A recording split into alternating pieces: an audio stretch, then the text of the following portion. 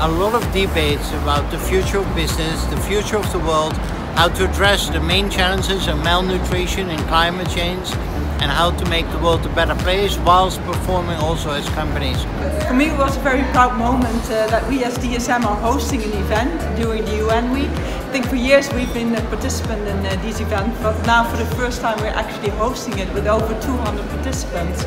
And I'm very glad that the purpose story resonated so well. The position that DSM has among very big corporations is amazing. So very proud to be part of it, and it's very clear that being performance-driven is the right thing to do. If you look at the composition of the panel, we had people representing business, we had people representing academia, we had people representing capital markets.